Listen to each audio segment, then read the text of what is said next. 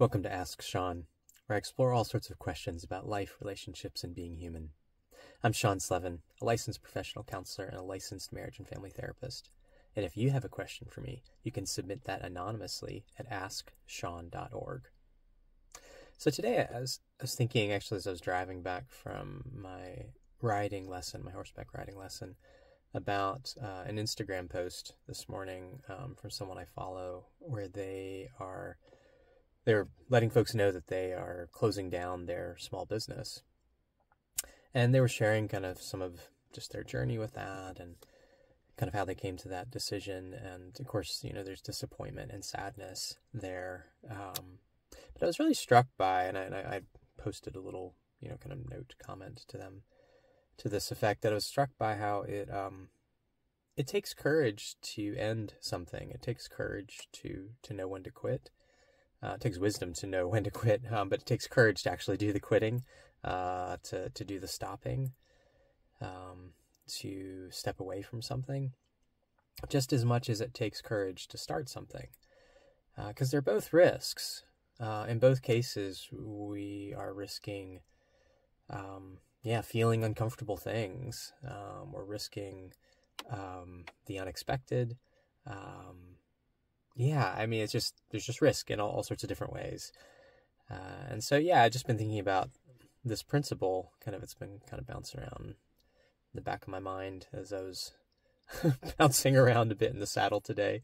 I haven't gotten to ride quite as much as usual. And, this was very much a leg day in terms of kind of trying to get some of my strength back and refining some of my skill.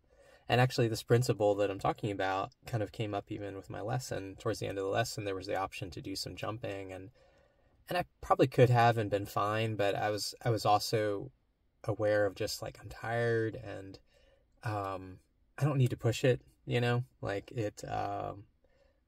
if my life depended on it, I could have done it, right? But my life doesn't depend on it. It's a lesson. And so we just did some more kind of just muscle building, skill building, fundamentals work with the remainder of the lesson. And I think that was the right call. But it was kind of knowing when to where to draw that line. And, so I don't know, just thinking about this principle of that it takes courage to know when to quit. And I've had many things in my life over the years, where, walking away from something was really hard. That can be choosing to end a relationship. And I say this as someone who values relationships and values people, right? And I work hard to help people to reconcile. But there are times and places where, where the healthy thing is I need to step away. Kind of continuing on something is not, in some cases relationally is not a move towards greater health. Now there's a ton of complexity in that, more than I'm going to go into here. So there's millions of questions one could have in particular situations. So, please don't take this as some sort of just across the board, just end the relationship kind of thing. But just saying that there isn't a time and place where sometimes that's the healthy decision, and that's hard, and that takes courage, and it's risky, and it's messy. Sometimes ending a business, this person on Instagram was talking about, or walking away from a business situation, which I have also done, or walking away from an organization type context, or a ministry. There was a ministry I was a part of in college that I had become the leader of, and there was a point where it's I think we need to let this die. There was no leadership kind of arising for kind of carrying it on past my graduation, and I was I don't feel good about our continuing to act as though there's going to be an organization when there's not. We don't have the people to lead this. And in the Christian faith, the resurrection is fundamental. And so it's we need to practice what we say we believe, and believe that God can bring us back from the dead if that's what he wants to do. There can be other people raise up, and actually that happened with that ministry. Several years later, after it kind of, was in the grave, if you will, for a while, it did raise up and come back to life in good ways. But I think that was the better thing than trying to hold on to it and and pretend like it could be something that it didn't have we just didn't have the people power for it to be healthy. So there's all sorts of different reasons why we might need to end something, why we might need to quit, why we might need to walk away from something.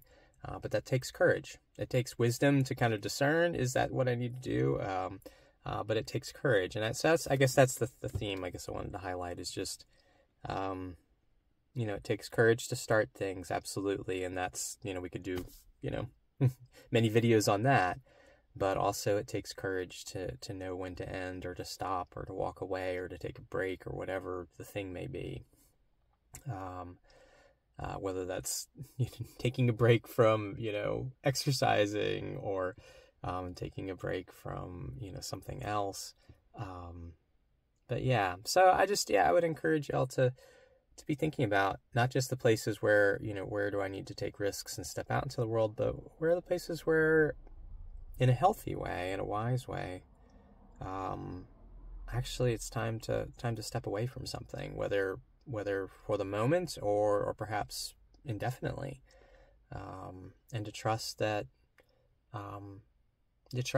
your courage in that, and to trust that the things that are meant to come back alive can and will, and not everything depends on us, thankfully, and so yeah, be brave. And whatever the things are, whatever those decisions might be in your life right now. So, until next time, peace be with you.